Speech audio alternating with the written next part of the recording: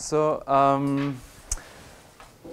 as was mentioned, I will make an introduction, broad introduction, actually on the links between the climate negotiation process and the climate model dynamics in on the past 10 years. I don't know if you're all familiar with, let's say, environmental economics or climate change economics. So that's why I wanted to do this in an introductory manner.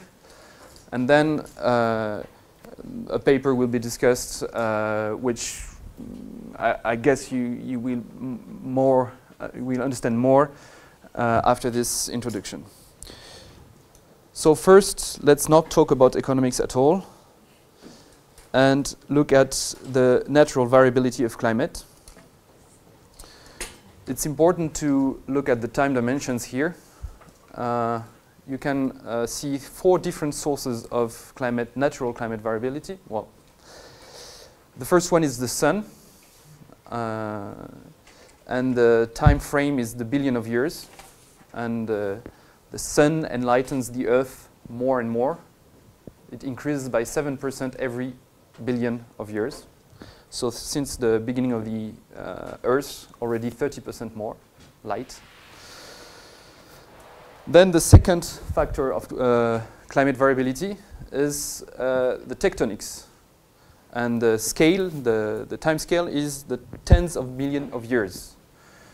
And you'll see that depending on how the continents behave, more in the poles or more in the middle, you have a totally different climate.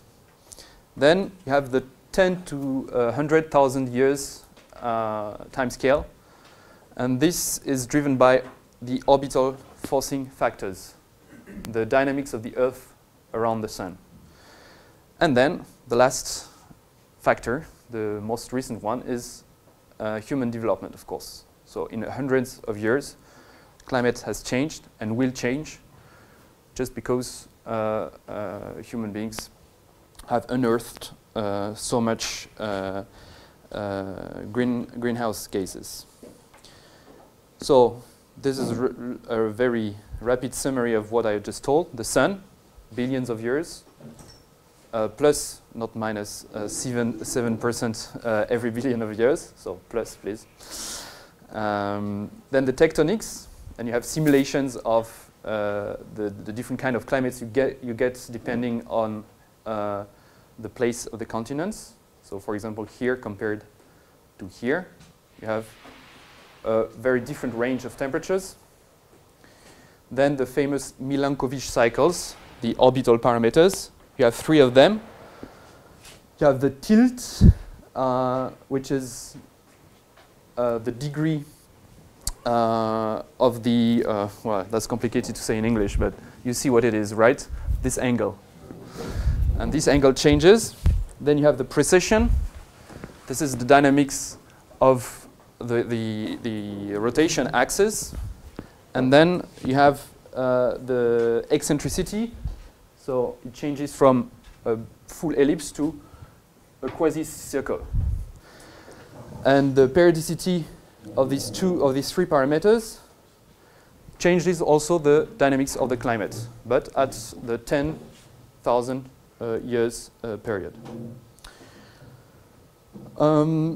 Why is it important? Because it gives you a past experience of how climate affects not necessarily human beings, but biodiversity at least. And you have, we had already 5 biodiversity extinctions, which were almost always linked to some of these factors changing. Now here is the very, very optimal climate we had so that human development can occur. And here are the projections for the 21st century in terms of temperature. So you see that we really change it's a kind of encounter between social sciences and really climatology, right, that we have to apprehend. You have a lot of literature, recent literature, mostly it's environmental history, it's economic history, trying to look at the links between some climate phenomena, specific climate phenomena. It can be external. I say it's external here because it's just a volcano, an eruption of a volcano, and the impacts on the economy. So it gives you also some hints about how societies, economies could behave in reaction to such abrupt changes. For example, this painting, these paintings by Turner, could be the kind of lights you got because of this Tambora eruption in the early 19th century.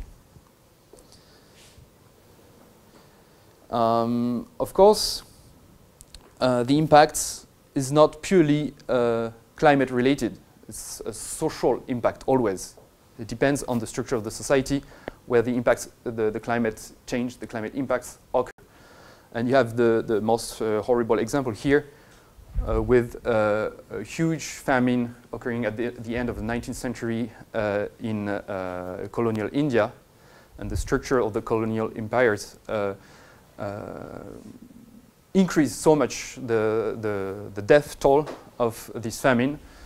And you have all kinds of theories saying that a famine is never a question of a lack of, really a lack of food, but a question of social structure. So in the most recent past, you see the tendency is fully linked to the emission of greenhouse gases by human beings. So here, I guess you don't discover anything. Now, how climate change emerged as a political issue? That's my second point. The scientific discovery, you may know it, is due to Arrhenius, late 19th century. He almost guessed the right climate sensitivity. Climate sensitivity is the increase in temperature you get by doubling the greenhouse concentration in the atmosphere. So he proposed the number 5. So you get 5 degrees of temperature increase if you double the greenhouse gas concentration. And the actual values are around 3, 4. There is an uncertainty around this specific value. We'll see, we'll tell more about it later. So he discovered the scientific assessment is there at the end of the 19th century. Of course, no one cares at the time. Now, one important date is the Meadows report in the early 70s. Did you hear about this report? Have you heard about it? So, the Club of Rome, it was a club of industrialists, bankers, scientists, asked an MIT modeling team to see if growth can be, let's say, indefinite or not. And they answered, no, it cannot. There is a limit to growth. That's the title of the report. And they developed a specific model to answer the question. And their conclusion can be summarized by these 2 sentences. Development and environment should be treated as exactly one single and the same problem. Then traditions, education, daily life necessities, and selfish interests will make the transformation slow and painful. So not really an optimistic conclusion. And the current tendencies lead to a collapse in almost all their scenarios before 2100. So this is the kind of simulations you get from the Meadows report. And you see that it's not really an economic model. It's more a description of stocks and flows and the dynamics of these flows and the links between these flows, so that you can sometimes get you can get an increase in the wrong direction, let's say, and at the end a collapse. And so that's on average what you get. And right now we are around here, so we should see sooner or later if the Meadows report were right or not.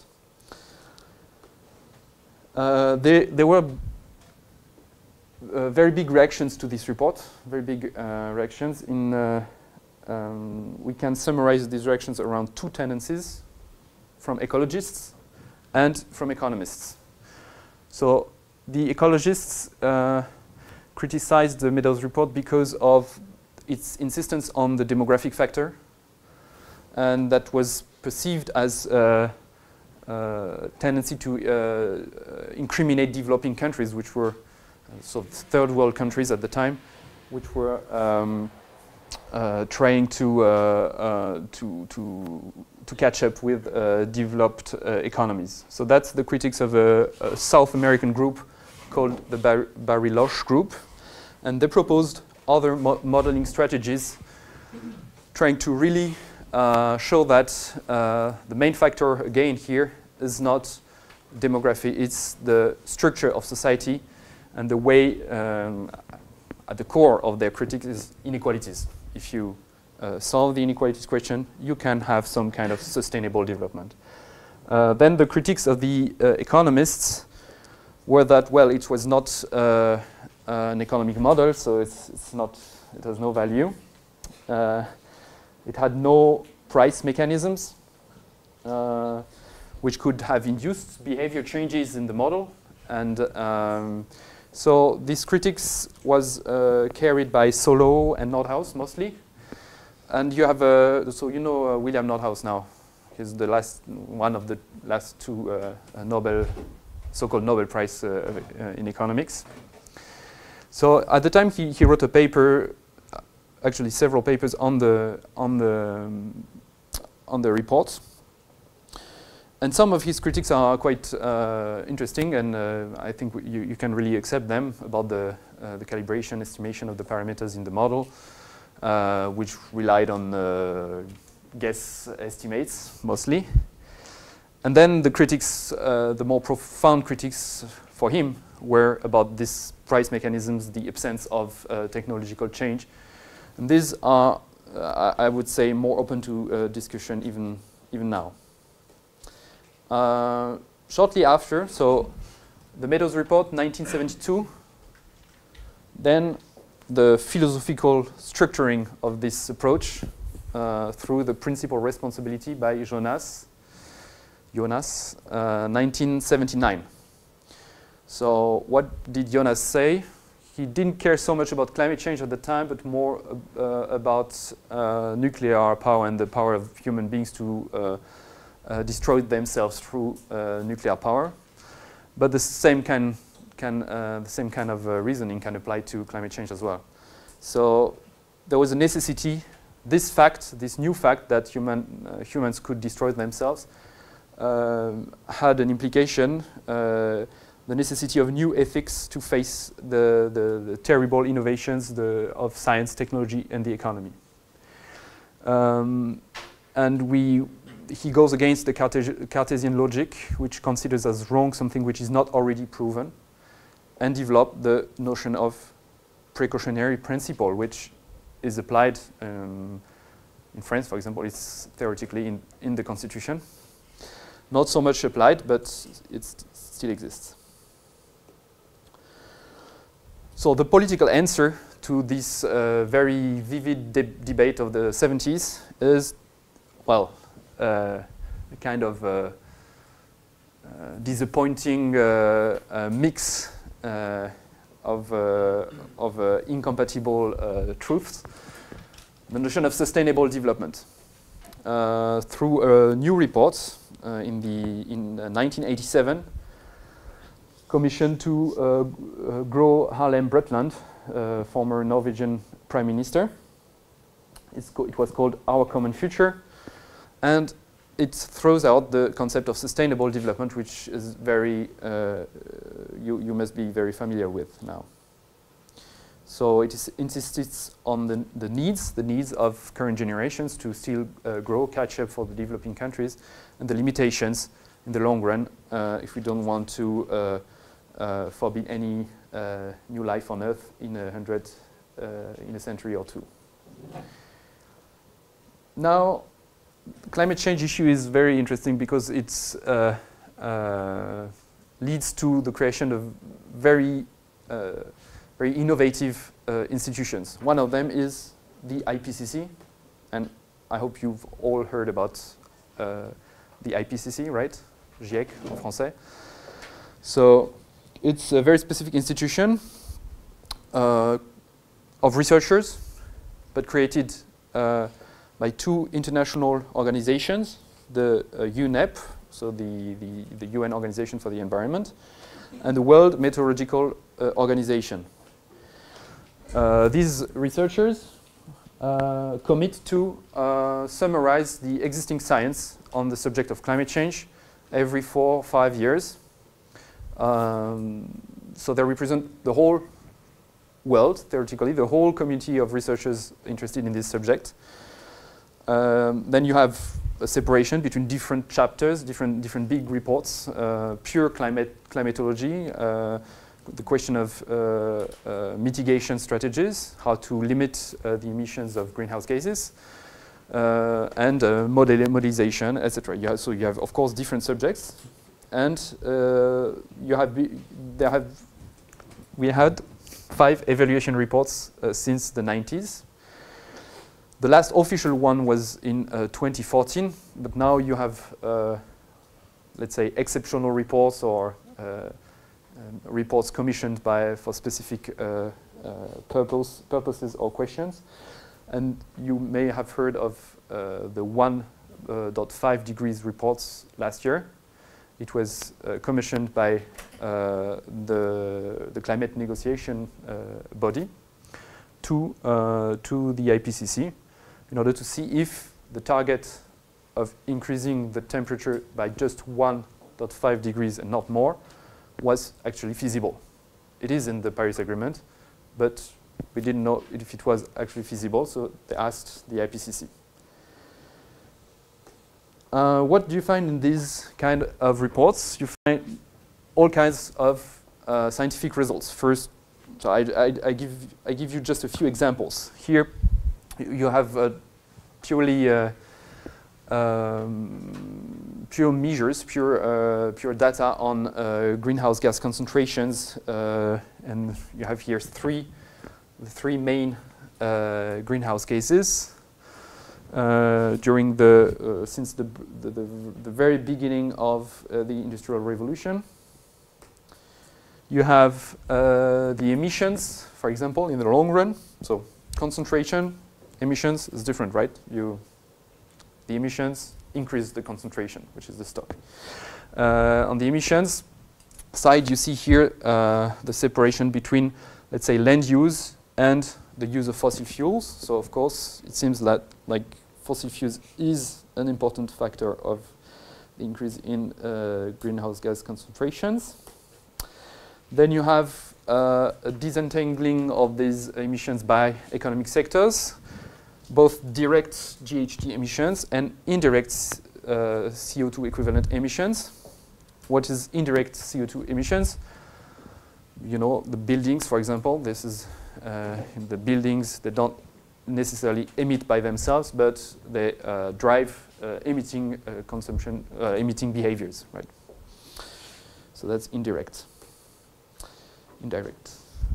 Here you have the results of climate models. And at the beginning of the IPCC in the early 90s, the conclusions were very prudent about the role of humans in climate change. And they got more and more certain that it was a human-induced change in climate because of this kind of simulations. You have in blue the different simulations of the models without anthropogenic forcing. What is anthropogenic forcing? It's just anthropogenic emissions, right? So that's in blue. In red, you have the results of the simulations of the climate models with the actual anthropogenic forcing, which was measured since the 60s to 2010 here. And in black, you have the actual data. So you see that with time, you see more and more clearly that the actual data fit with the scenario with anthropogenic forcing. So anthropogenic forcing is the source of climate change. So here you have the results at for different continents, different parts of the world, because you know a climate model is a very, very big model, much bigger than any economic model that you can think of. Imagine that you take the Earth, you separate it in different cells. It's cells of around 100 kilometers, 200, depends. And you separate that horizontally as well. So you have the low atmosphere and high atmosphere and several layers like that. And you solve equations at the frontiers of each cells. So one simulation takes 6 months approximately. So you don't want you have to calibrate it properly before you launch it, because then you lose a lot of time. So that's the kind of results you have here. Of course, there are big programs of climate modelization behind that, with international teams, supercomputers, etc. So you also have in these reports, you have, let's say, predictions. Not predictions, but simulations of possible futures. And the researchers organize these possible futures around different big scenarios. You can remember that, it's important. The RCP 2.6, 4.56, and 8.5. The RCP means representative concentration pathway.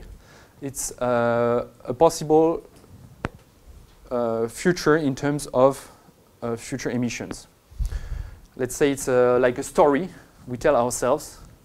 So if we keep emitting like we did in the last couple of decades, we should be on this RCP 8.5. So that's the worst case scenario. Then if we make some effort, we are on this scenario, RCP 6. More effort, a lot of effort actually, RCP 4.5. And RCP 2.6, forget about it now. You cannot reach it anymore. Okay, so there are also modelization programs around these scenarios, and these modelization programs mix economic simulations and climate modelizations. Now, we didn't talk too much about equity issues, climate justice. This is an issue which emerged right away as soon as the diplomats started talking about distributing carbon budgets, distributing the efforts in the emission reduction process. So of course, then the developing countries said, oh, we just started emitting a little bit, so you don't forbid us to emit further. And if you look at a world map where you change the size of the countries depending on their contribution to the past emissions, you see this kind of map. Of course, South America, Africa, Southeast Asia is growing very fast, but these two continents are still very small compared to the US, Europe, and even Russia. Population, so why is it so? Gas production, I guess. Yeah. So sorry, that's the title of this slide. There is a diplomatic principle out of this debate, the principle of shared but differentiated responsibilities. This was obtained by southern countries so that they could escape some efforts at the beginning of the climate negotiations and still have the right to financial transfers, technological transfers, and a differentiated treatment in terms of mitigation options. Now, let's talk about climate economy models. So, as I told you earlier, William Nordhaus got the Nobel Prize last year. So let's look at his famous DICE model. Sorry, it's in French, but I guess you can translate. It's very simple. You have a solo growth model, and the economy, or the production function, emits some greenhouse gas emissions. We'll look at the equations right after. This increases the concentration of greenhouse gases in the atmosphere. You have what we call a carbon cycle here. That means that with a 1 period lag, the concentration of greenhouse emissions in the biosphere and the surface oceans increase. And with a 1 more period lag, the concentration in the ocean increases as well. So these two elements are like sinks for emissions. Then the increase in atmospheric concentration lead to an increase in atmospheric temperature. Here again, you have some kind of sink with the temperature of the ocean. And the increase in atmospheric temperature leads to, through a damage function, to losses for the economy. That's it. That's how it works. Let's look at the equations very rapidly. So we are in a very, let's say, neoclassical framework. So we have one representative agent for the whole world. He has a utility function, which depends on his consumption and work. And he tries to maximize his wealth, which is the sum of the utility he has at each period of time. The utilities in the future are corrected by a discount factor. So that's the motor of the model, this maximization process. That's just the form of the utility function and how you can represent also the discount factor. Now, two new elements compared with the standard solo growth model. So you recognize here probably a Cobb-Douglas production function. Here you have these two elements. This one is the climate damage function, saying that the higher the temperature, the lower this factor, so the higher the impact on the production. And here it's the abatement cost function. What is abatement? It's just reducing the emissions. So it's an abatement effort. It's a sink on the economy. You have to pay each period for abatement in order to reduce emissions. And it depends on the actual abatement, which is a variable between 0 and 1. So 0, you don't make any effort. 1, you decarbonize the economy. And just parameters, calibrated parameters. And of course, the more you pay in terms of abatement, the lower your production, your actual production as well. So you have an arbitrage to make, but we love arbitrage, between the damages you get and the cost of mitigating emissions. And because you have this arbitrage, you can have, or no, I thought I had some simulations, but maybe later. Okay, we'll look at the result of the arbitrage later. This, you know, I guess, just the dynamics of capital and the production being equal to a consumption investment. This is the equation for the emissions. It's just a factor of the production, with this variable being some exogenous technical change, and this one being the abatement effort. So the more you abate, the lower your emissions. The DICE model just represents the dynamics of the industrial emissions, not land use. So this is exogenous in the model. Then that's the carbon cycle I showed you in the previous graph. M is always concentration.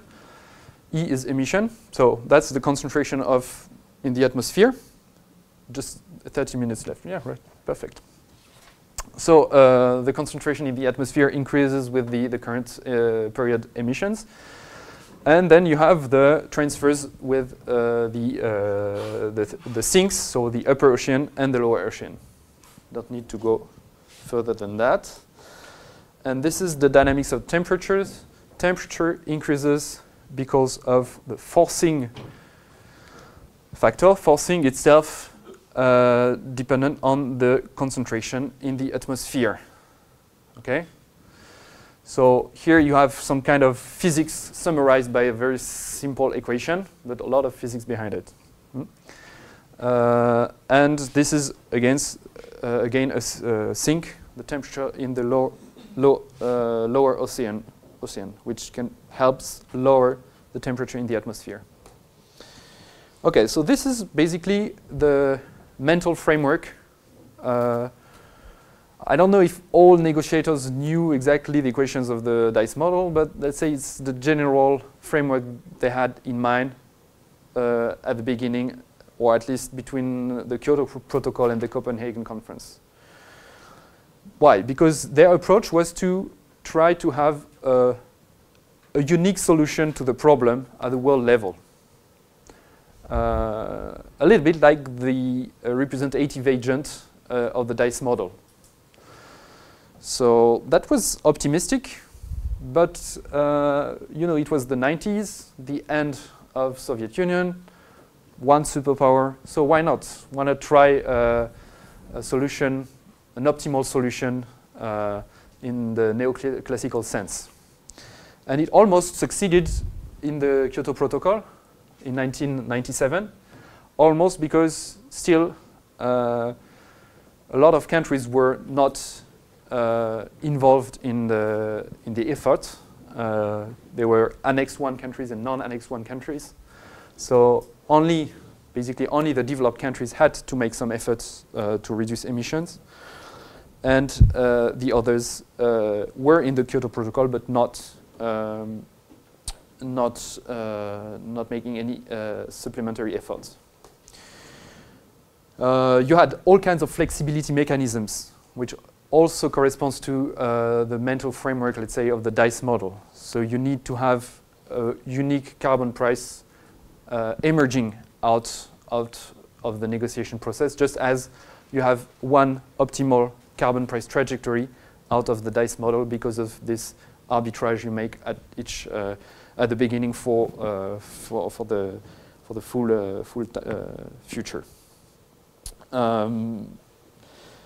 So these flexibility mechanisms didn't necessarily function very well because for example, the carbon development mechanism, which was supposed to help northern countries, northern firms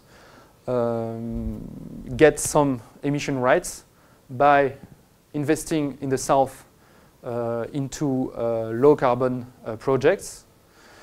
At the beginning it failed quite a lot because the measure of the greenhouse power of the different gases was not taken into account. So by choosing the right greenhouse gas, you could get thousands more emission rights than by reducing another greenhouse gas just because of the greenhouse gas power. So this was corrected, of course. But then you always have this kind of ways to let's say to tricher,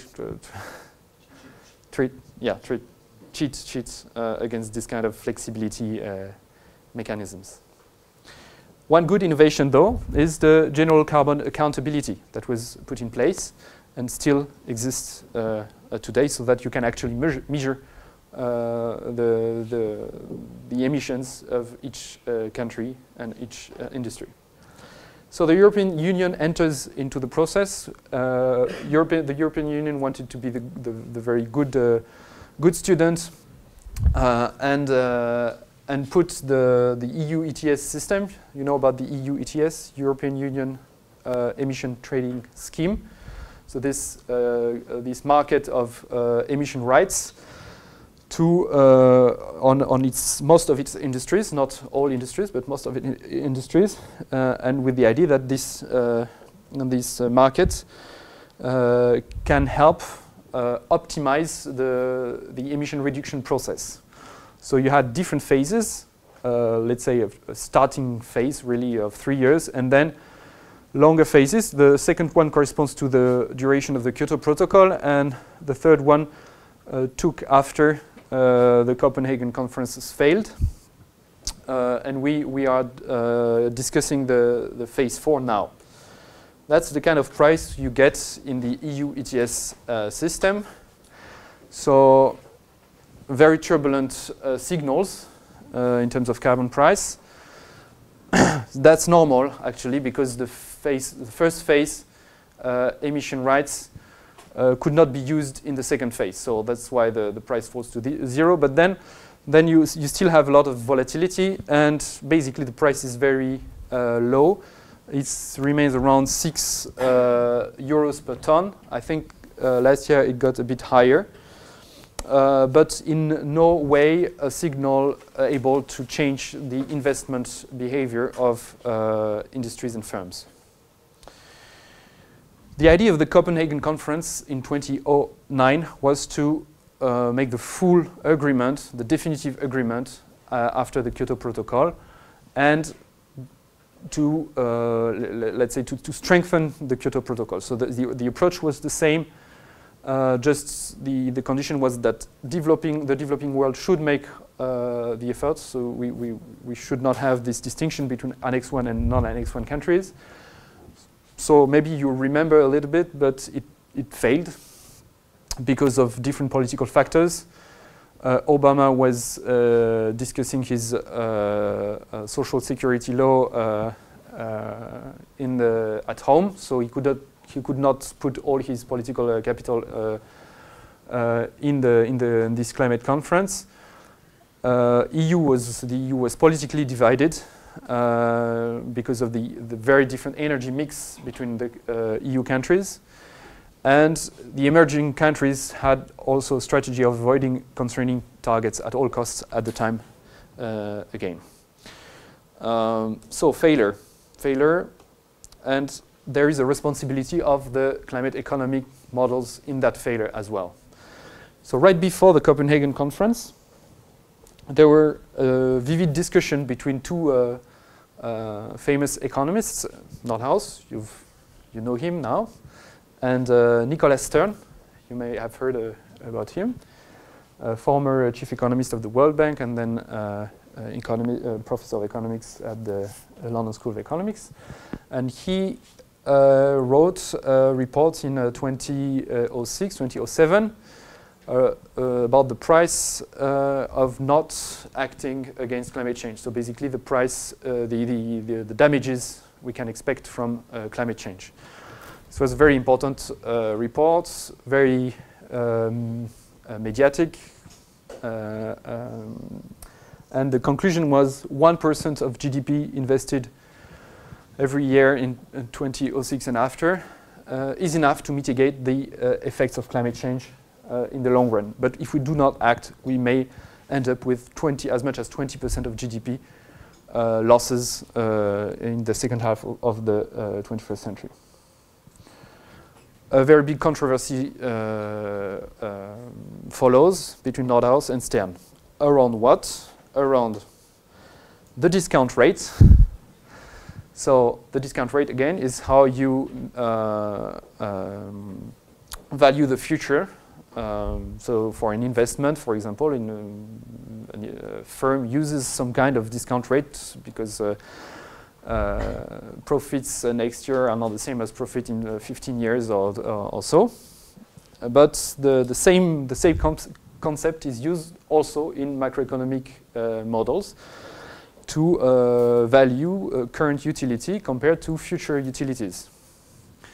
And that's the basic formulation in a neoclassical framework of the discount rate. It depends on three parameters. The pure time preference, that's supposed to be an inner preference of the representative agent for the present.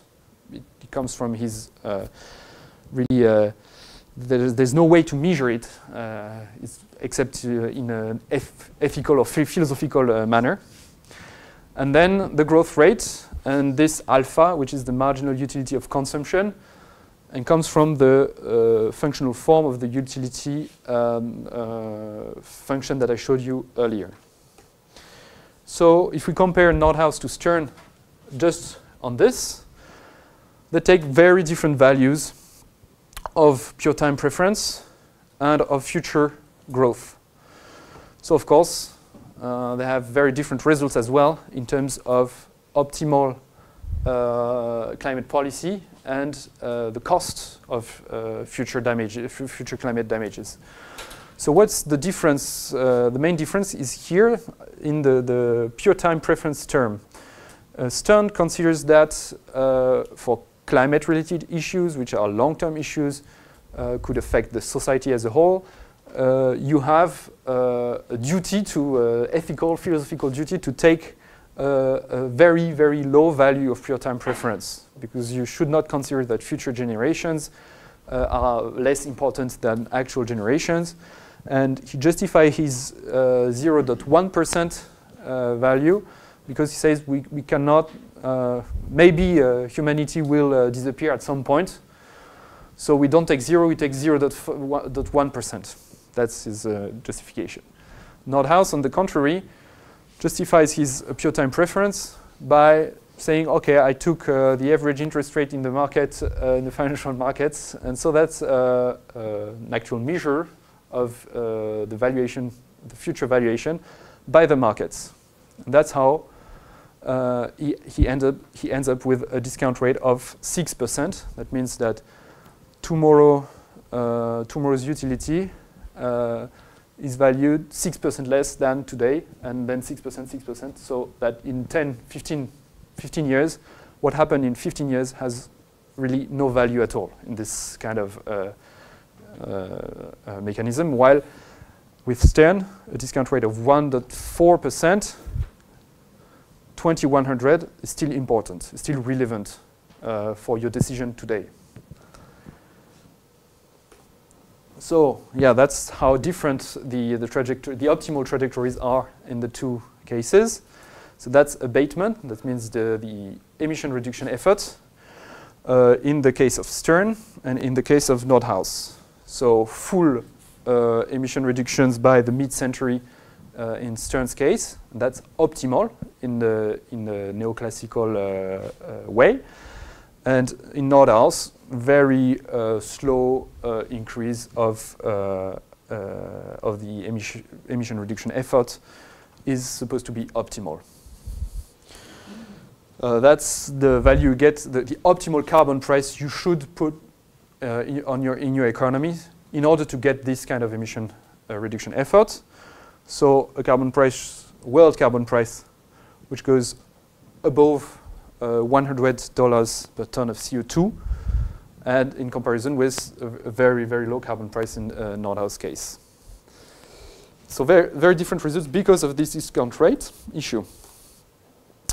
So at some point, some more profound critiques emerged against this way of modeling the climate economy interaction. One of them, still neoclassical in a way, is the Weizmann critique. He criticized basically the cost-benefit analysis approach for this kind of questions. So you cannot really arbitrate between cost and benefits in the case of climate, because mostly you have too much uncertainty about future climate. So playing cost-benefit analysis with this is like playing Russian roulette with yourself. And he illustrates this with the question of the climate sensitivity. Remember what climate sensitivity is? So the increase of temperature you get by doubling the concentration of greenhouse gases in the atmosphere. This is a crucial parameter because it gives you basically how the dynamics, the temperature dynamics of in your model.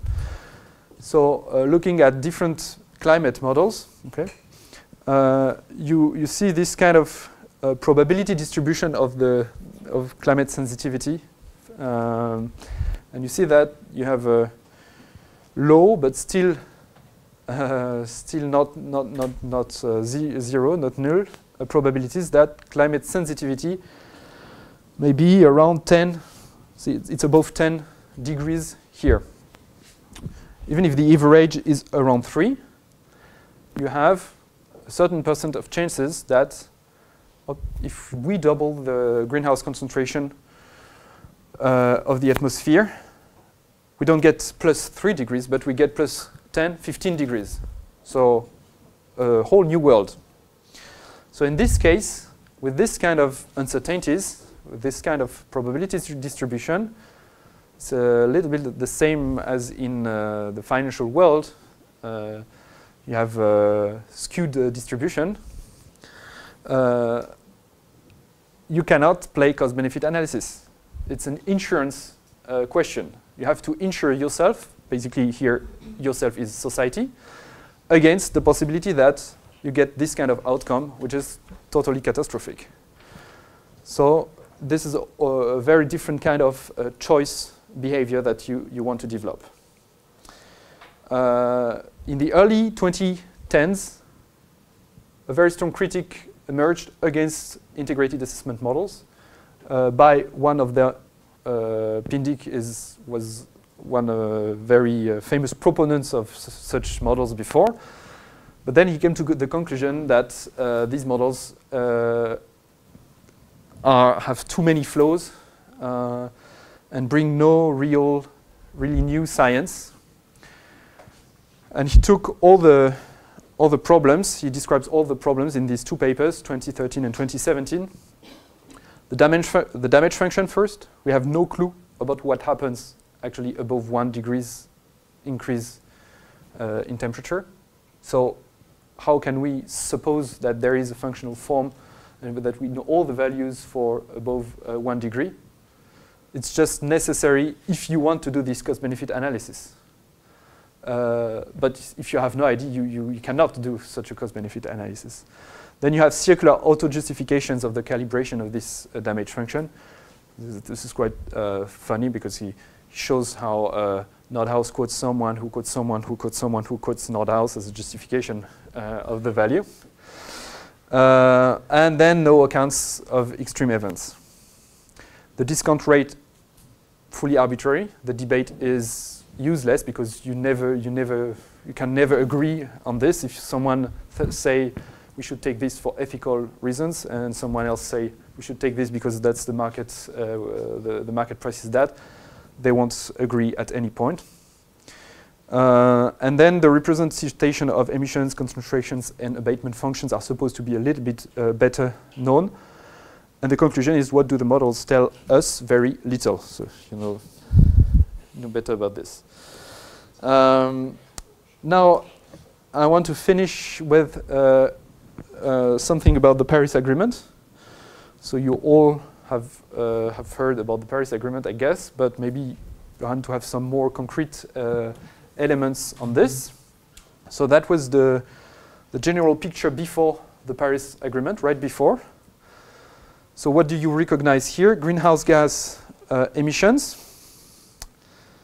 So that's time. That's 2012 something.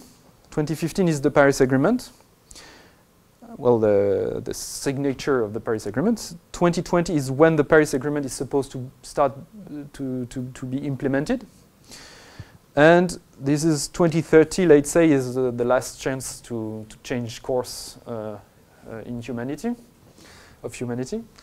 So what you have here in orange, it's the sum of all the intended nationally determined contributions of the different countries. So before the Paris Agreement, all countries proposed some voluntary emission reduction strategy. They gave that to the UN body, and so some nice researchers analyzed that and tried to approximate an equivalent in terms of emission trajectory. So that would be the emission trajectory of the cumulative national determined contributions. So that doesn't lead to a good outcome. So here now in blue, you have the different trajectories you should take if you want to remain below 2 degrees, below an increase of temperature of 2 degrees. So this one seems quite smooth, but it's already done. It's already behind us. And you have the 2021, so the one that the Paris Agreement should take. It's quite steep, no? And the last chance, 2030, let's say, is this one. So no country has ever experienced such shift in emissions, except, I will say that. What countries? Huh? Russia. Russia, maybe? Even Russia, I'm not sure. No, it was a shock, let's say, but then it started again. So you have, I'm not sure between this and this, but you have France during the nuclear maximum investment process. So huge emission reductions. But still, it's probably not enough to do that. Then you have North Korea and Cuba. Yeah, that's the examples you have.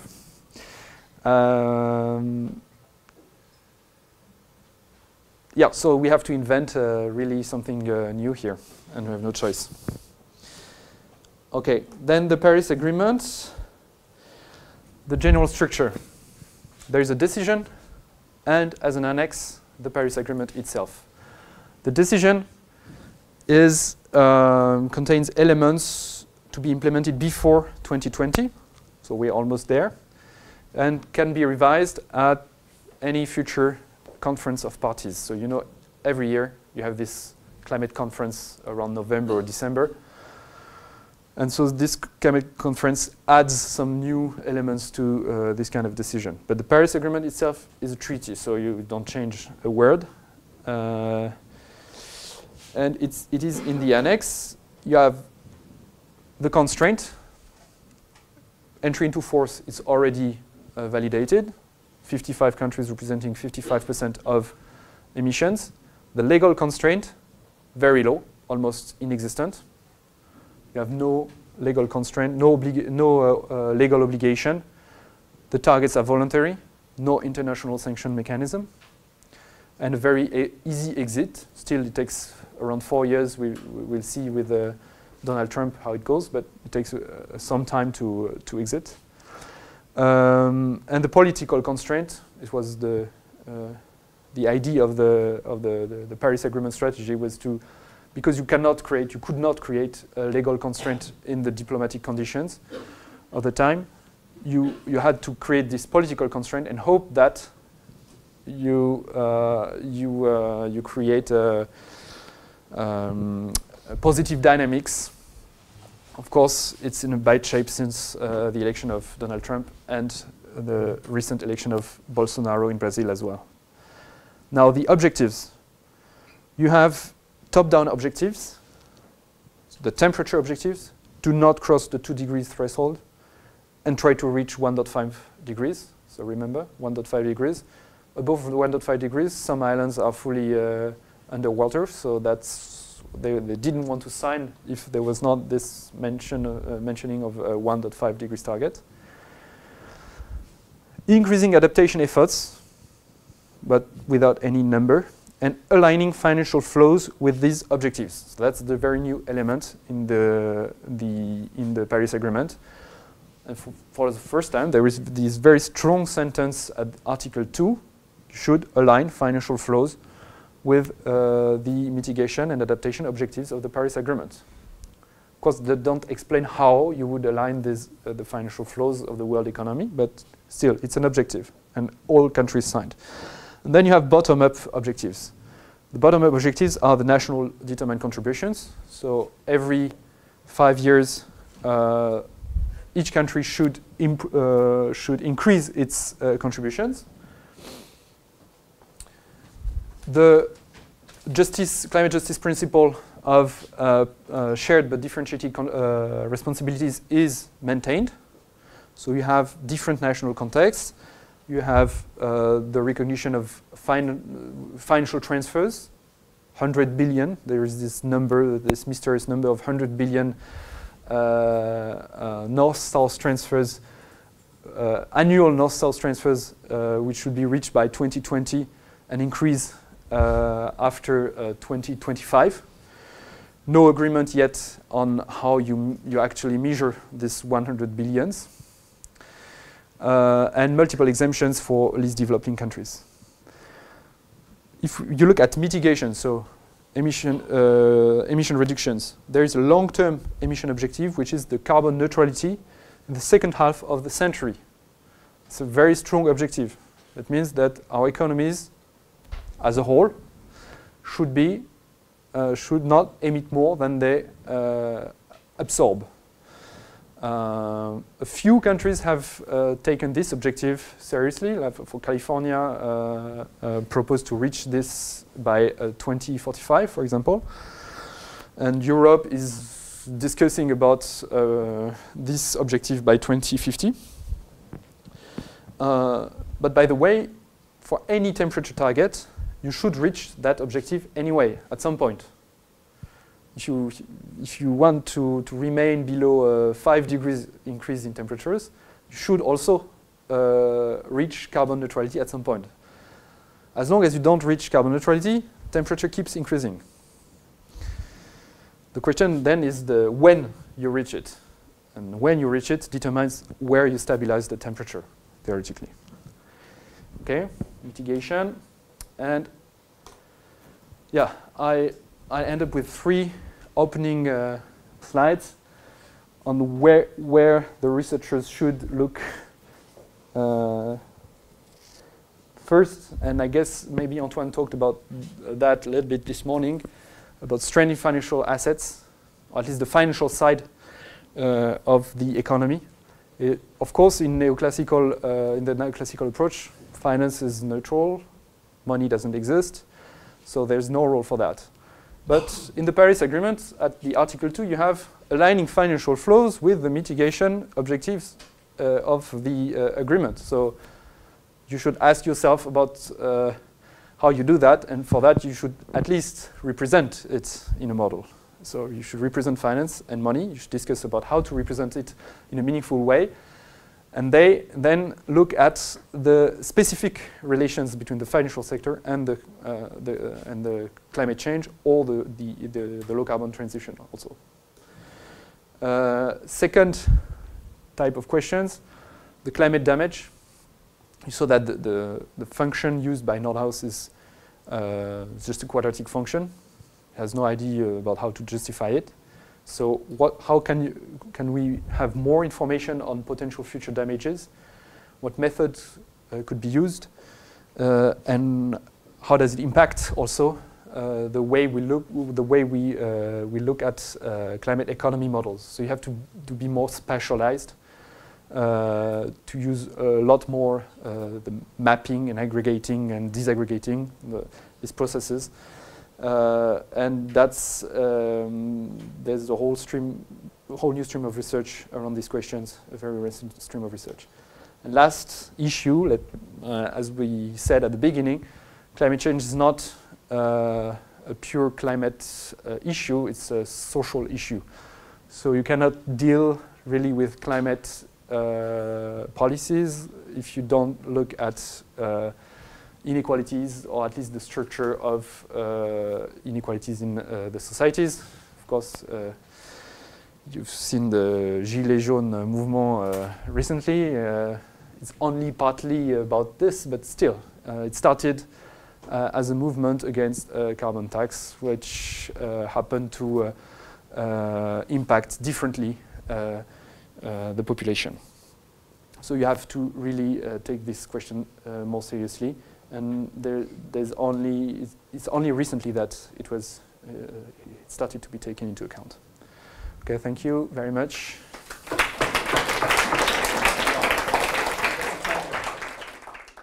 So we're going to discuss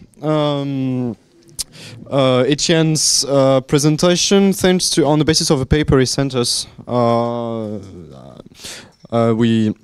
I mean, probably you didn't read it, but it's okay. We'll explain the concepts as precisely as possible. Just to make it coherent with Etienne's presentation. So actually, the question we would ask for this presentation is how us heterodox economists and critiques can, take over the role that neoclassical economists have had for so long concerning climate economics, because their conceptual and modeling frameworks have been largely criticized. So first internally, through people like Pindick or Weizmann that I forgot, but also we can us heterodox economists have external critiques on them. Virtually all models, not only the DICE model of Nordhaus, but a whole lot of the IPCC suite, not all of it, but most of them, are based on the Ramsey-Krugman framework, so mainly optimal growth, optimal path, and that kind of things. Savings determine investments, so for us it's kind of a problem if we are post-Keynesians, and price mechanisms are key in that. But neoclassical economists have the policy field, and what can us heterodox do about it? And the stance of this presentation will be, well, we need to redefine all concepts, because if the concepts of neoclassical economists are ill-suited to tackling ecological issues, maybe that's the case for us heterodox, especially because we don't do much of ecological economics. So we'll go through three concepts, which are scarcity, money, and investment. And I give the floor to Martin for scarcity. Thank you. Okay, so what I'll try to do here is first take a sort of meta point of view and try to understand why actually, even if they have been until now attempts from the heterodox camp to try to tackle the issue of sustainability, these attempts have not been quite successful so far. I think that one thing that is really hard for us heterodox economists when we come in the issue of sustainability is to quit this vision of an economy of abundance that we have in most heterodox schools, as Marc Lavoie summarizes it here. And so the challenge is really to take back the notion of scarcity into heterodox economics. And maybe one of the reasons why we've not been so successful at doing it so far is because we don't really understand how different the notion of scarcity used by ecological economists, which is the paradigm with which we are trying to merge, is different from the notion of scarcity used in neoclassical economics. Basically, the difference between those two notions is that for neoclassical economists, nature is scarce only as soon as it is traded on a market. For ecological economists, there are absolute limits on nature. It's absolutely scarce no matter what happens on a market or in any allocation scheme, okay? And I think that here, one economic theory that can help us go further in that direction of taking back scarcity and meet the issue of sustainability is Marxian political economy, because historically, one could argue that for post-Keynesian economists or regulationists, the regulated markets have been quite a sort of first best option in a way to deal with economic and social problems, while for Marxists that was rather a second best option. And the reflection about what market is and how we can go further than it has been much deeper. I think for that I don't think I can dig into too much details, but we should basically see market as first a theory of value, then as an allocation scheme.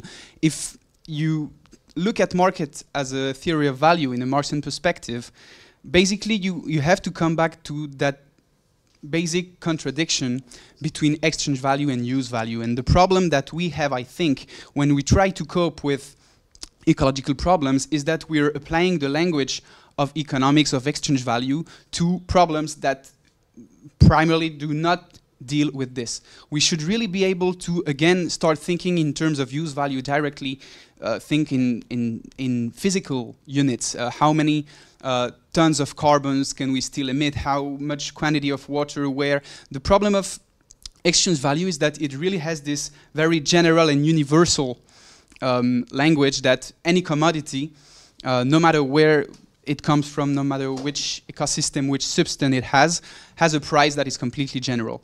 So I could go into much detail, but I think, yeah, okay, maybe just one thing that's also important from a Marxian point of view is that the fact that in a capitalist economy, in a market economy, labor is the primary metrics of productivity, of what creates value, leads us to have completely destructive production methods, because basically we're trying to save as much labor as possible, and we externalize all the costs on nature. And today, for example, if you look at proposals in the agricultural sector of using much less energy and in machinery-intensive techniques with the emerging field of agroecology, these techniques are much less intensive in labor, and from the perspective of the current theory of value, they are not efficient, but from an ecological perspective, from the perspective of use value,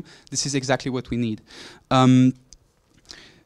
So the other way to look at market, I mean, there would be other points to make, but one thing that, for example, an ecological economist says, Herman Daly, is that the problem of sustainability is not linked with a specific allocation mechanism. The problem is really the scale of the economy, the volumes, the quotas of matter and energy that we are allowed to use as a society, and that basically we should make a political decision about this, but then any allocation mechanism can work in order to distribute these.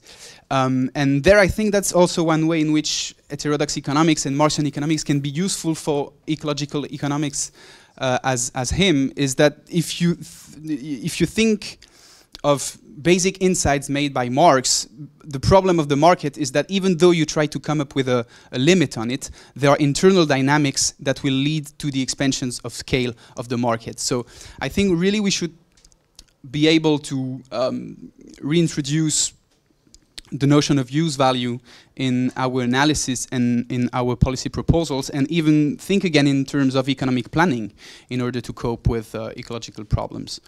Then there are more specific questions, but maybe I'll keep this for the debate later. Thank you. So coming a little bit from a theoretical point to a little bit more practical point, and later on again to a theoretical point, you raised the concern of, or like the issue of re-embedding liquidity as a proposal for how to actually not promote a shallow ecological economics, or like a shallow transition, which is basically just, okay, we're gonna do a lot of green investment, it's gonna solve our problems, but like how can we do this more profound? And one point of this is the re-embedding of liquidity. So points I just wanted to like get this out of the paper, out of the approaches you have. For example, the aim of the transition of the financial system is to respect the notion of the necessity of trust and use monetary and political authorities. So money has always to be respected. It has to embrace the idea of stationary and decreasing economy. Actually, we're going to talk, Louis is going to talk about the investments as a human claim on nature, while maintaining full employment. Like an idea was the employer of last resort here. Putting a focus on the tasks of the financial system, yeah, and to more go into the functional sphere of banking, like what should be provided by the financial system, and what does it mean to have money as a common good actually. Also like reducing crisis and instability, responding to the need of democratic control and locality to build resilient communities, so like increasing democratic control on financial institutions and financial system. And incorporating, of course, climate and financial justice among developed and developing countries, which is a point which is also many times left outside. Yeah. So I want to first go into a little bit into the like an approach you also mentioned, the ecology of finance, which is an approach which is based on Merton 1995 and taken up by Nissan Sprott in a report for the New Economics Foundation in UK, I guess, which is basically saying, okay, we need to have a financial system which is not like reinventing itself or like also reinventing itself, but which is aligned to the needs or to what we need, what we want to have from a financial system. So we want to have a payment system which is we want to have a financial system which can deliver a payment system for exchange of goods and services, which can pool funds for larger investments, which is a way to transfer economic resources over time and across different regions, industries, tool to manage uncertainty and control risks. Basically, the points, like, it's just a list, you can read it if you want to. Just saying, okay, we want to align the financial system with what we need, not with what the financial system wants. Yeah, coming to this, what is the tools we can have here? One proposal was as well the idea of community development banks, proposed by Minsky in 1993. Yeah, like it's a similar type, community development financial institutions. It's just called like this in UK and US. So those approaches exist already, for example, and they fulfill functional finance tasks and are small, local, and profitable. Actually, Minsky even argues that they're more profitable than big banks. And yeah, the problem which is promoted or like which is said in the literature is they're just far too small. Just some data here. In the US, CDFI fund has a like bank lending credit union loan fund is around $4 billion in 2016. In UK, there's like a net of like I think 300 different institutions. Oh, maybe I'm confusing here actually, but like the total lending of those is £76 million plus 35 million pounds leveraged, and like 1/3 of those banks, there's like the size of the balance sheet is like 1 to 3 million pounds. This is not a lot. Germany, KfW, maybe also like a development bank of Germany, similar approach, 76.5 billion euro. In comparison, Deutsche Bank balance sheet trillion? 1,475 billion. So there's actually a huge lack of, or like this is like still a really low level of what we have here in the community development banks sector. Then what are other tools? There have been like different initiatives which approached things like local currencies, local exchange trading systems, like LETs in short, and transition towns, which basically take are like either complementary currency approaches, which put a focus on locality, or which do have a different approach towards interest. For example, here in the local exchange trading system, you're either in credit or in commitment, and commitment means that that you have to serve somebody. For example, you help me for 1 hour, so I have to help you for 1 hour, but there's no interest charge on this. So there's a different value, theory of value, like based on this. And transition towns also like promoting locality and ecology. So the question here in this regard would be, okay, there's nice approaches out there which are actually really good at developed, but they're far too small yet. How can we upscale those? We have bottom-up approaches, political pressure, grassroots movements, top-down as well, like the Paris Accord, Paris Agreement. And rethinking theory of value would be then also like a point which connects to Martin, and also with the monetary growth imperative, which says, okay, we have this interest-bearing debt system, so what are we doing here? And maybe like the approach of those LETs system can help here to establish like another valuation theory in this regard. Okay, because we are running quite out of time, I will go through my part very quick, so I'd skip that. So I will focus on the idea of not defining investment as the growth rate of capital, which can be, understood in physical terms as, the result of, the result of investment, of investing money, or in monetary term, counting how much we invest in the ecological transition. Why? Because it puts us at risk to pile up green investments and not to do anything more than that. And actually, so the idea is to define investment as a human claim on the biosphere, which, you know, shifts the question away from how much we pay to how much we use and what we use. And actually, I think that it is a very nice evaluation tool. I understand evaluation as an ex post assessment of what's good or not. And actually, the idea, I mean, my idea is that it helps to determine amongst past investments those which have been desirable or not. And the indicator we could use for that is close to those emerging from material flow analysis by Andrianze, or Krausman in 2013 proposed some kind of material footprint, which connects quite well with Mateusz's comment of this morning. But however, my first point on that, it's a measure at one point in time. The thing is that these investments that have been desirable or that are desirable now may be not desirable anymore in the future because the conditions of scarcity will have changed. And my question is it an analytical tool? So I understand analysis as an ex ante criterion for decision, for policy orientation and stuff. And my point is, how do we set up such a metric? What do we use as an indicator? Using Krausman's idea, so Krausman does not propose but mentions this per capita material use, which is the amount of material we use in the economy, ton per capita per year. And that's a macro measure, so the production process is left as a black box. And a first question is, how do we turn it into a micro measure, which will be project-wise? And second, it's an aggregate measure, namely we compare all material inflow, we put all material inputs under the metric of tons, and how do we compare two investments that have the same level of indicator but different compositions?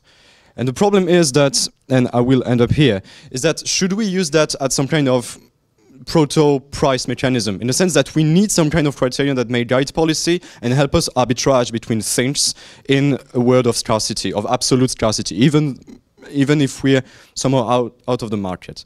The problem is that today we have dysfunctioning price relations. They only value within the market in capitalist relations. So Holt and Spash are ecological rather than Marxist economists, but that's the same idea. But more precisely, price represents costs or short-term expectations on financial markets. So should we re-embed scarcity in the pricing process, or go directly for use values as Martin proposed? But a most critical question, I think, is how do we reframe the pricing mechanism we use in the economy to direct, again, arbitrages in an investment? So would it be a centralized auctioneer? So are we back to Varras?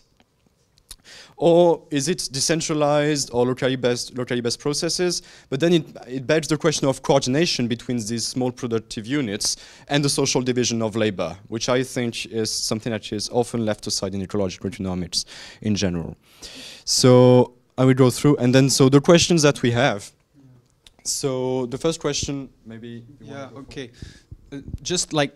To go back to this division between value as a theory and value as an allocation mechanism, value as a theory as another form of money, actually, in order to be put in practice, I think would need a complete change at the level of central banks' governance. And my question, but it's really an open question to you guys, is well, how could we use a democratization of the functioning of central banks in order to treat money as a common and really try to completely change the incentives and the behaviors that are associated with money? Because as the paper showed, money is not just endogenous from an economic point of view, but also from a social and an ecological point of view. It should be endogenous from an ecological point of view.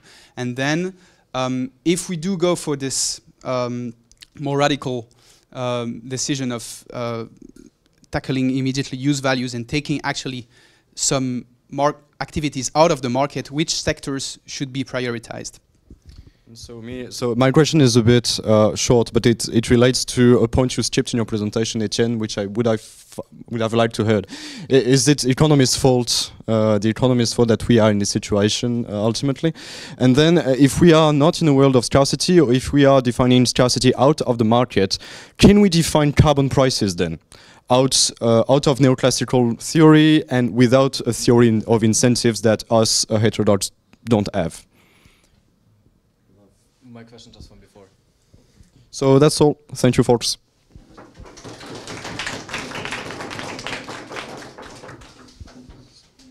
No. Oh, maybe. Thank you. So thank you for these illuminating comments. So maybe I just try to answer the questions first, and we can open the discussions on the previous points after, right? So about the democratization of central banks governance, that's a very good question. I think we have examples in history, not necessarily of democratization, but of stronger links between central banks and the political power.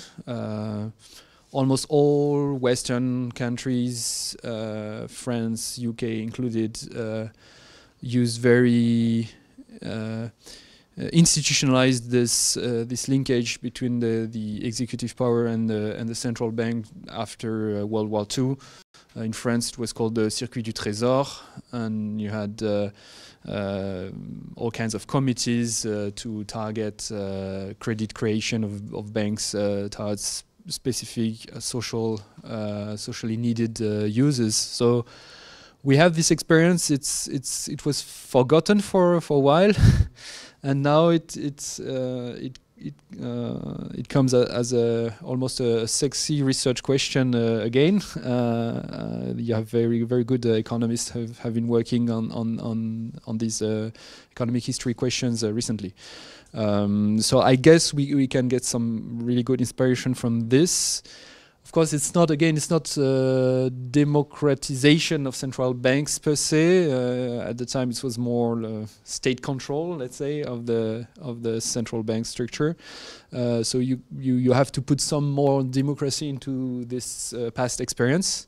But in some conditions, it could work. Now the political realism of such proposals is another question, because of course the structure of at least in Europe, the European Central Bank, how it was built as a very fully independent body is very difficult to change now. But that doesn't mean that we don't have to talk about it. By the way, yeah, the UK may be more proactive on these questions in this discussion and the debate around using central banks' money to help the low carbon transition, about using the English the governor of the Central Bank of England, the Bank of England. Was open at some point to considering that he could have a mandate to look into specific kinds of financing instruments for long-term issues. Then he refrained a little bit, and he stayed within his strict mandate of looking at financial stability and looking at climate change just as a potential threat for financial stability. But the debate is really vivid. Inside the Bank of England, you have a research department which is looking really into new non-standard research questions such as those. And you have also think tanks around these. I think there is a report, there was a report late 2018 from English think tank about the Green Bank of England, something like that. You could look at this report. It was really about this first question. So is the economist's fault? So I guess you know the book by Antonin Potier, right? How the economists heats the planet, right? So he didn't choose this title, by the way. So it was so the series around the Anthropocene tries to have catchy titles, and then he had to explain all the time why he chose that. But yeah, is the Economist's fault? Well, it's more than the Economist. Of course, the problem is that the Economist got full institutional position in the system justifying certain kinds of policies, and was not, as a scientist should be, as external to the system. It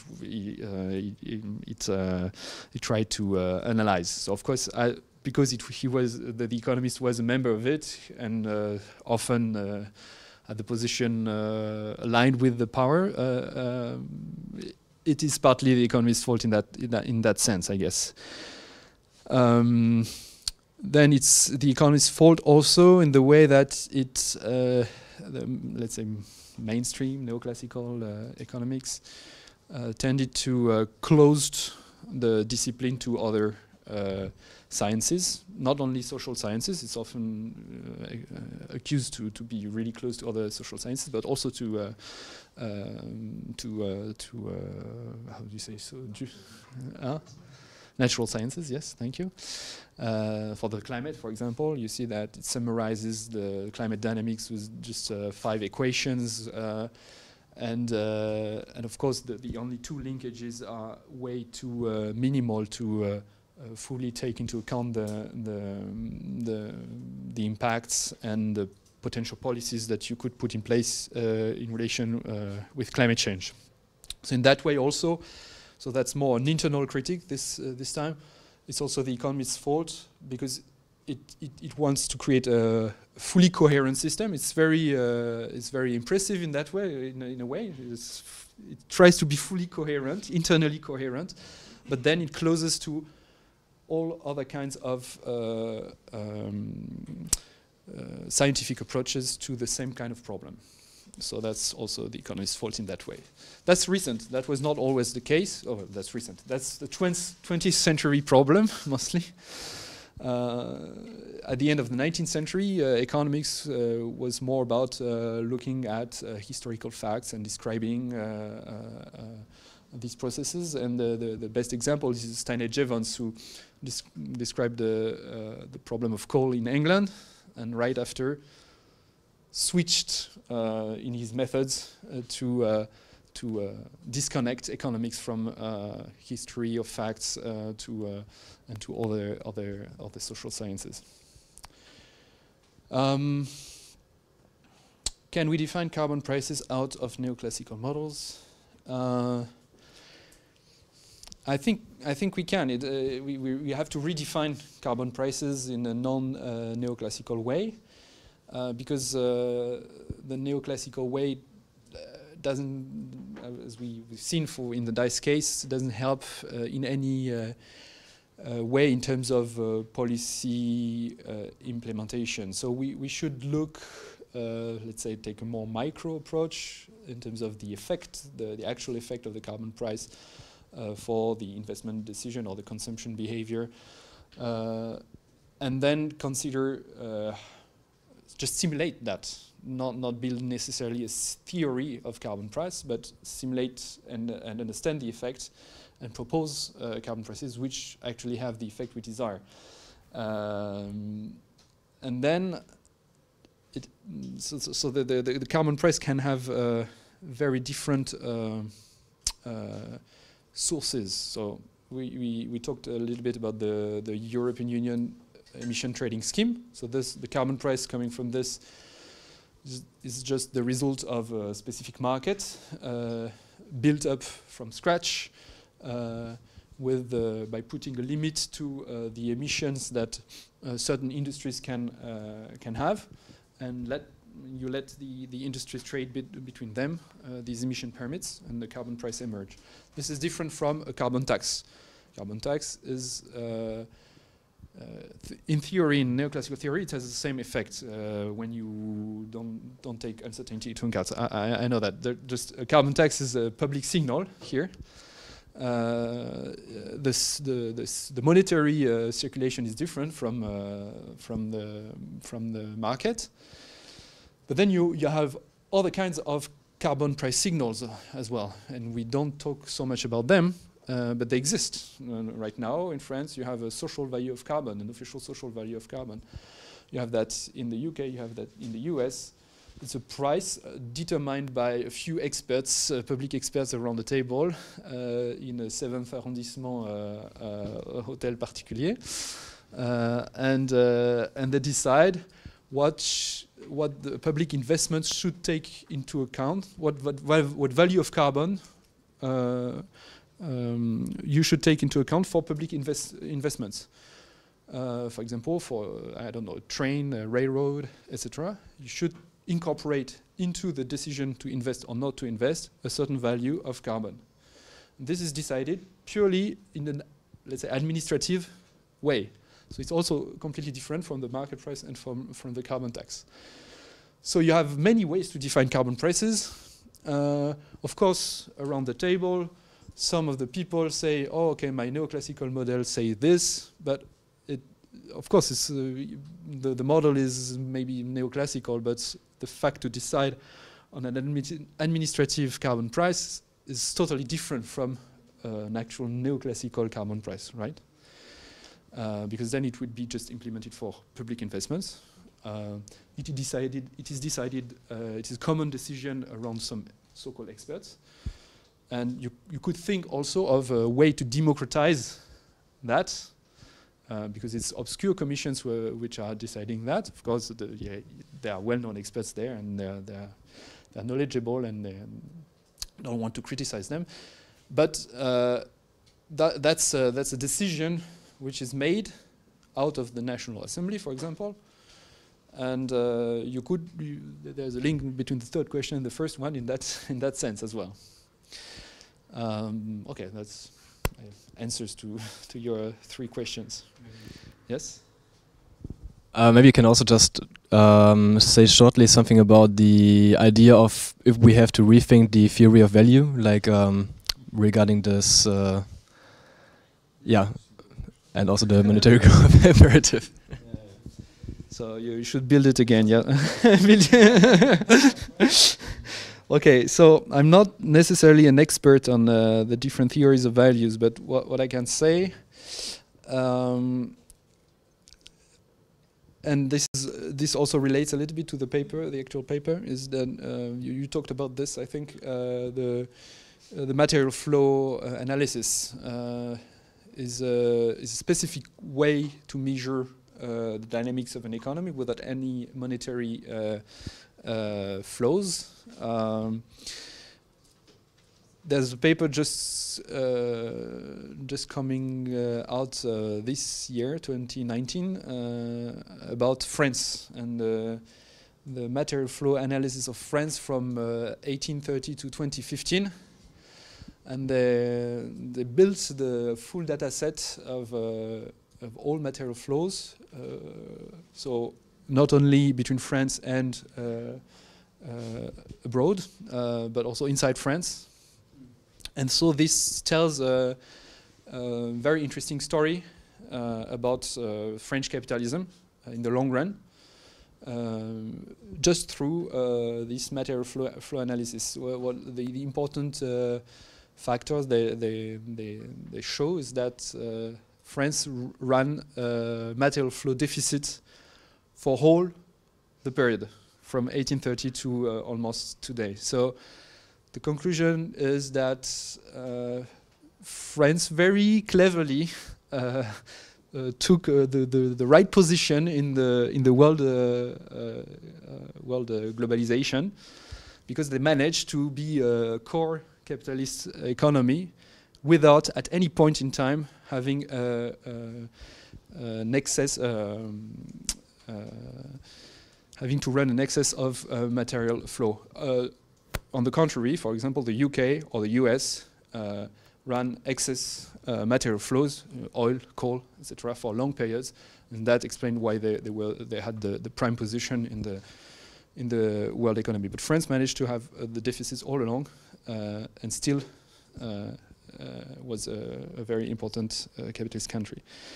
Of course, this is a very first study, and the main work they've done is building this long data set. So this is also for future research. I think there's a lot more to extract from this data set. Also linking the French capitalism to the colonies, and that was that may be a bias of their study as well. What else on value? Yeah, usually with Michel Aglietta, actually, we made a short proposal around green central banking a few years ago. We proposed to use the value of not emitting as a basis for basically monetary emission as a towards low carbon investments, of course. So this is a way to reframe very just technical, pragmatic in a way, of course, if you think it's politically realistic, a pragmatic way to reframe the value around the current and future needs of low carbon transition. But of course, you will not be able to really change things if you don't change how you account well, the value welfare. So you have to change the accountability, the national accounts. You have to change also, and then you have to decentralize that at the firm level, and taking into account natural capital. So not everybody agrees around the notion of natural capital, and also human capital.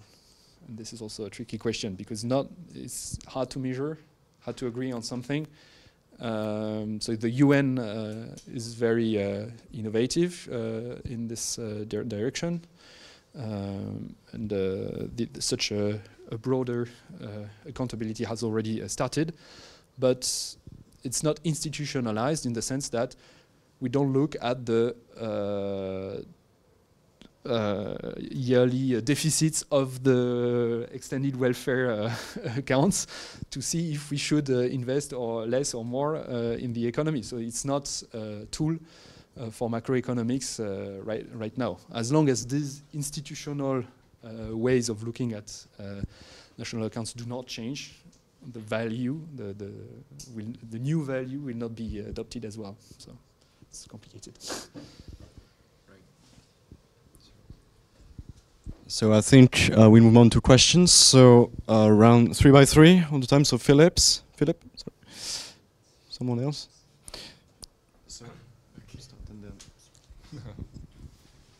Hello, my name is Philip from Option C. Thanks for the presentation. Also to you three, I think it was very interesting. Yeah, so from your outline, what I got is that we need to move from shallow ecological macroeconomics to a more deeper ecological macroeconomics. And how I understood your, like what you described with shallow macroeconomics is that these integrated assessment models that focus on rational expectations and also are also based on growth. But how do we move beyond? And what I know from the literature in ecological macroeconomics, much of the proposals are centered around post-growth critiques or critiques of growth. And I would like to know your opinion on that, especially the works maybe of Peter Victor for Canada, for example, because he was one of the first ones who actually implemented a full configuration, macroeconomic configuration of an economy in the global north, and comes to the conclusion that under the implementation of both ecological and also social policies of redistribution, a country like Canada, it has been replicated for Germany, for example, can easily live without growth. He also did several scenarios, so I would like to know your opinion on that. Someone else?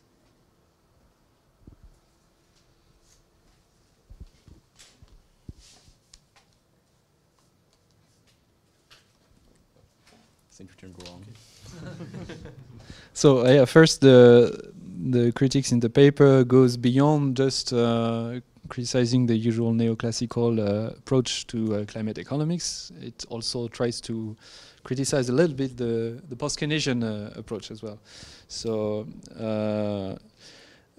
basically saying that the policy conclusions, the policy questions answered by automatically almost answered by these kind of approaches run around the question of how do we invest more in green capital and how do we create some kind of green growth economy as well. So there are some common features, in fact, in terms of the way the modeling approach leads to some specific research questions and policy questions.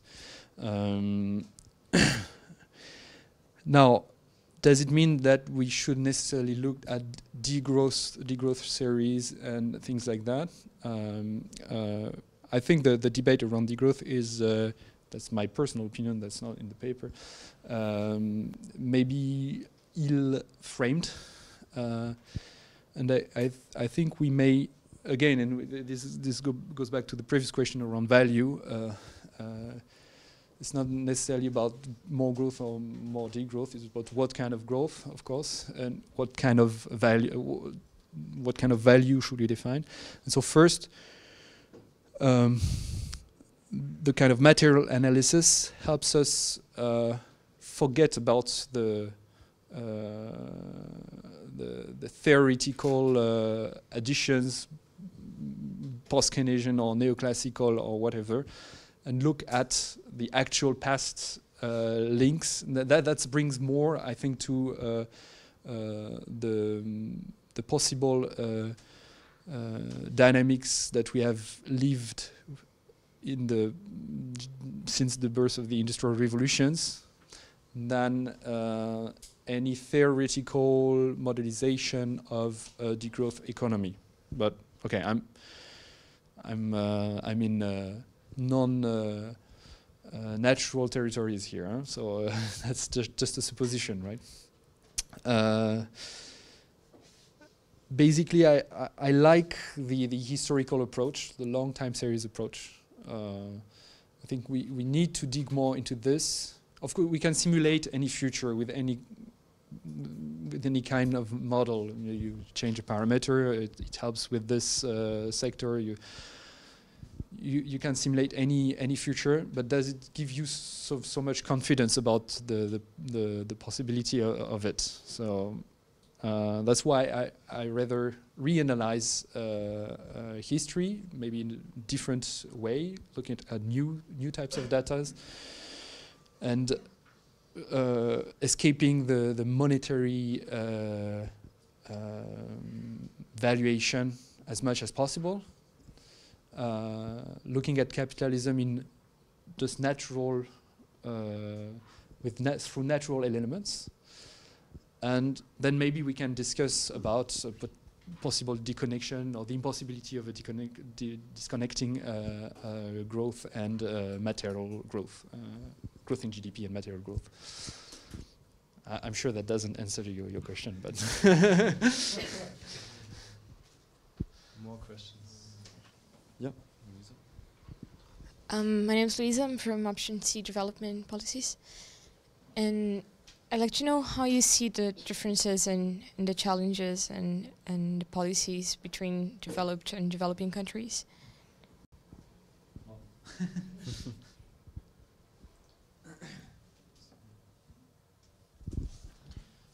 I'm currently exchanging with a German foundation, and one of their projects is about the transformative opportunity, which could be the next financial crisis. So do you think in the field of environmental issues, the next financial crisis might be an opportunity to transform things?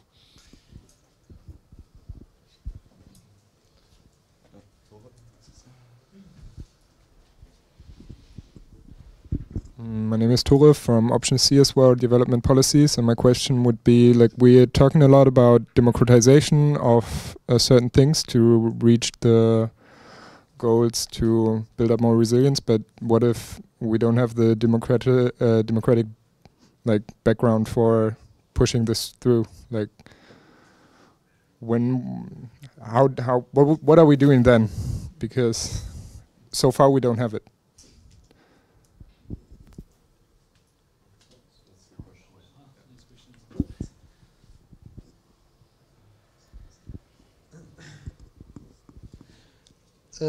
Okay, I'll answer the second one first. I think financial crisis any crisis can be an opportunity.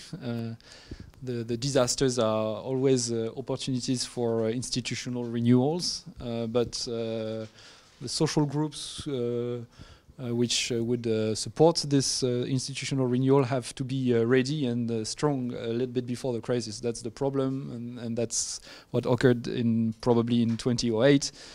It was a kind of missed opportunity in a way, because the sources of the crisis were not really solved. It was a huge opportunity. It could have been a huge opportunity to really transform the financial system, and was a little bit missed. Of course, things have changed. The discourse has changed, but and I'm working in a financial institution, and yeah, the words have changed as well, and we try to put that into practice, which is not easy as practitioners as well. So if there is next one, I guess the social group in favor of transformation is more ready this time than 10 years ago. Let's see. Now the North-South, so the way to deal with sustainable development, is that the question? Yeah, of course it's very different. Just my own experience, I'm working with Vietnam on the climate impacts questions. So Vietnam is an emerging economy now. It's not a developing economy anymore. Climate change is, of course, very important, but the 6% growth rate per year is also very important. So they are very happy to collaborate on adaptation issues, because behind that there are infrastructure building opportunities, etc. Mitigation is another question. So I guess the urgency is the social support also around the question of climate change is very different, and this it's strange. No, I mean it's not stronger. I would say it is less, because development comes first, and we can of course understand it, and development has been very, very fast in Vietnam. But then ecological destructions have been also very, very fast, happen very, very fast. And at some point, there are some environmental conflicts around one specific ecological issue in a city, around some trees, or which the municipality wants to cut, and there is almost a revolution, a violent revolution around these trees. So it's not that the answer is they are not insensible to ecology and environment. There is something deep also about their links to nature as in any community, in any society, probably. But of course, development has come first in the last 10 to 15 years. That's for sure. Now, against what I've just said, there is a whole discourse saying that there is an ecology of the poor, that the most ecological persons on the planet are the poorest, and they not because they are the poorest, not only because they are the poorest, but also because they organize in a way which is very sustainable, reusing materials, having all kinds of innovations to reuse materials, to actually make some an effort towards circular economy. So that's the motto is that we are all in development in that way, and we should learn a lot from this. And you have a Spanish economist. His name doesn't come up. No, but will come later. Huh? Say, tell me.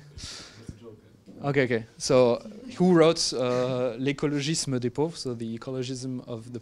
Ouais, Martinez Allier. Thank you. Martinez Allier. You should read it, with all kinds of examples around this issue. Last thing, democratic background. That's a very difficult also one.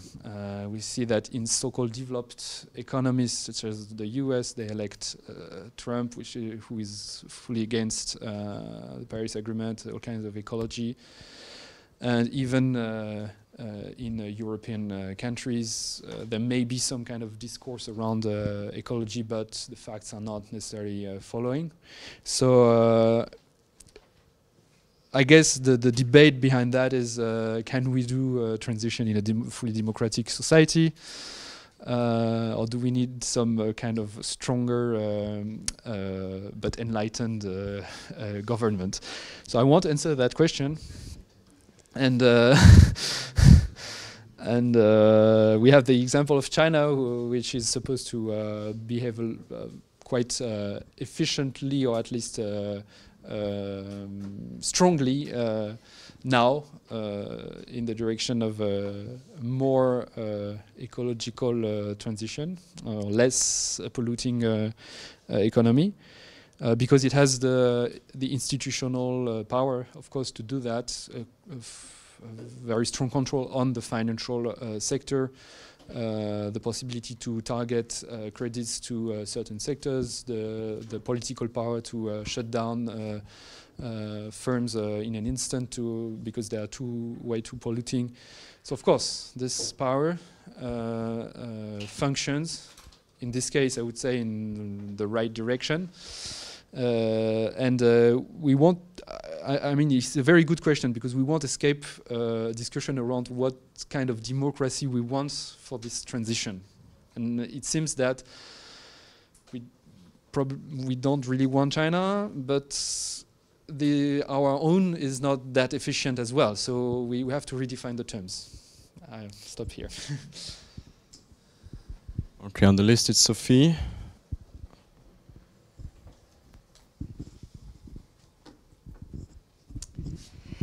Hi, my name is Sophie. I'm from Option B. I have a question that goes in a certain sense in the direction of democracy and equality and the power of the climate transition to transform society. And I wonder, you've been talking a bit about stranded asset and this entire issue attached to that really important industries today that are worth billions of dollars will at one point be worthless. So I wondered to what extent, or how you consider the extent that the climate transition has the potential to change sustainably the ownership structure of our society, and with that also maybe even geopolitical powers. What do you see so that we actually get more equality throughout this transition? Or do you think, well, even if we compensate disadvantaged, poor people that are heavily affected by it, there will still be this gap, and the ones powerful today will remain powerful because they have better means to adapt?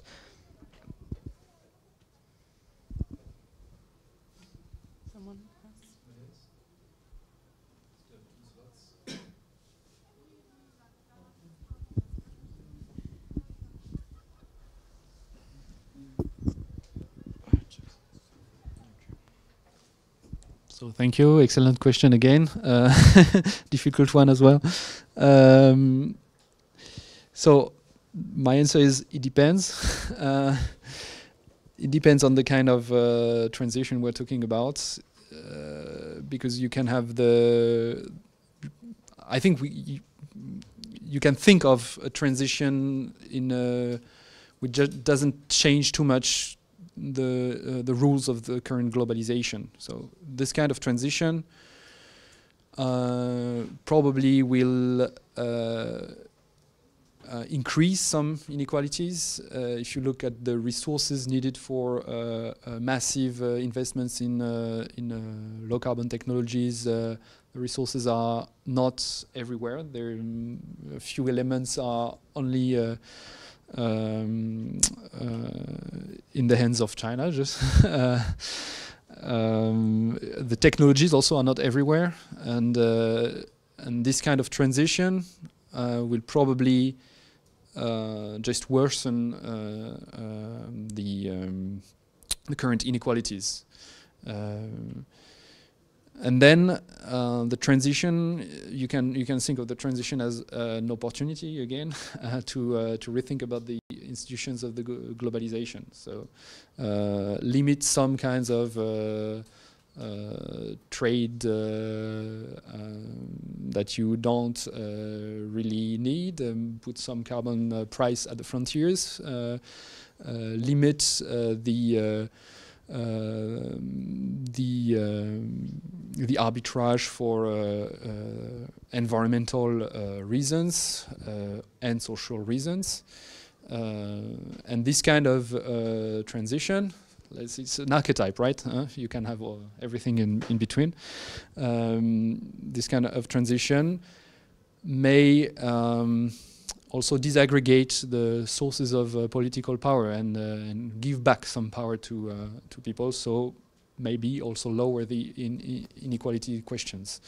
You have a very good example for Europe, for example.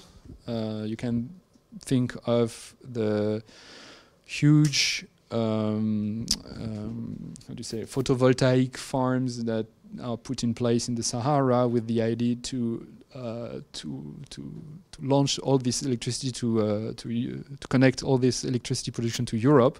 So that's typically the kind of transition where you don't change anything to not only the power, the electricity power structure, but also the political power structure.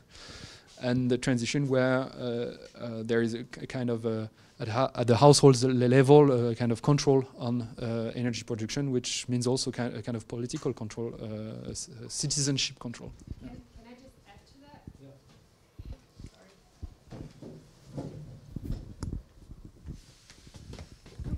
So would you say, with the example you just met with the South Sahara, would you say that we will then maybe go in a new era of, I would not want to call it colonialism, but of exploitation of like rich countries then exploiting natural resources, so to say, because they are resources in a certain sense? Like, they are resources.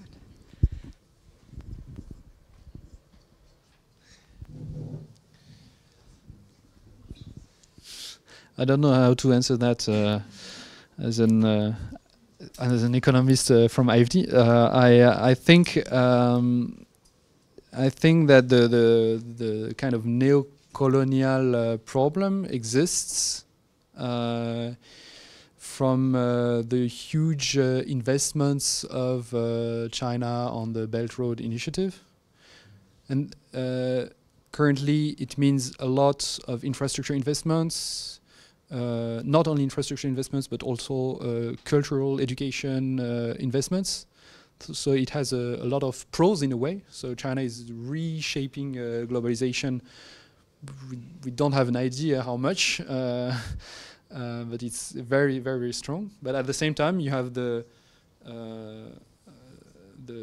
problematic effect, which is African countries or Asian countries highly indebted towards China, and when they're highly indebted, when they cannot reimburse the loans, then they have to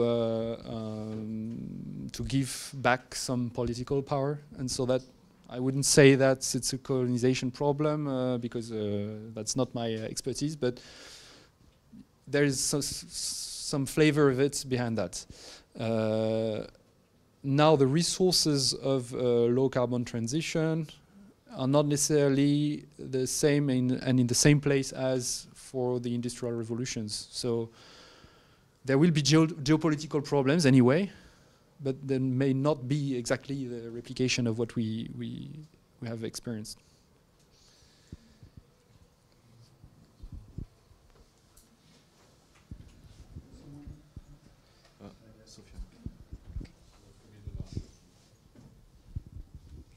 My name is Sophia, and I'm from Option A, which is a knowledge and innovation policies. I just wanted to ask what you thought about like this. If we're having a sustainable transition, and we're having political parties changing every few years, and what we're seeing now is that what people are voting for does not really prioritize this ecological issue. It's more about like migration and national safety, and not really in terms of ecological issues. So how does this affect, I mean, the sustainability of this?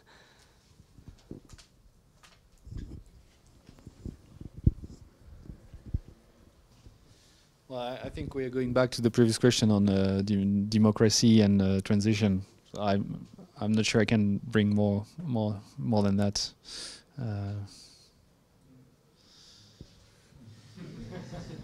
Very last question. Yes. So my question is about if we do really get this green monetary policy, which will be somehow expansionary. I'm thinking, for example, of proposal as the one you mentioned with Michel Aglietta, with carbon certificates, or even, I don't know if you know about it, but the proposal that our professor Robert Gutmann developed to go further than this proposal. In that context, so this kind of green monetary policy will somehow be, there will be inflation threats with this kind of proposals.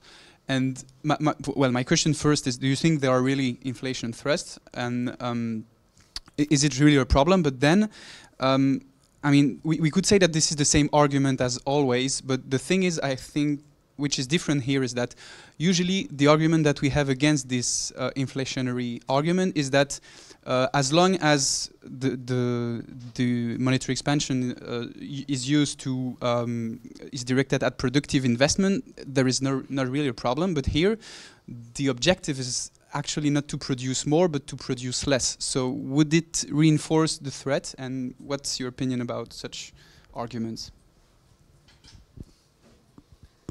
We had these questions, this kind of questions, many times when we came up with the proposal in 2015. So first at the time, and inflation was very, very low. Everybody was talking about secular stagnation. So that was not really a problem. So the first line of argument, that would be a good idea to have some inflation. Then I think that then we can again come back to the experience of the monetary policy in the 50s and 60s, looking at how they managed to control in the inflation and to arbitrage between some inflation and some more credit to the economy. Of course, the inflation was much higher than today, which why not? That's not necessarily a problem. That's the sign usually of a more dynamic economy. But then, yeah, there will be a discussion around inflation probably if this goes massive, which is not really the case now. And you need an institutional body to discuss and arbitrage this. So the inflation objective and the common good objective. By the way, there was a law which was discussed up to the parliament in France in 1981 around the idea to use central bank money for energy infrastructures. And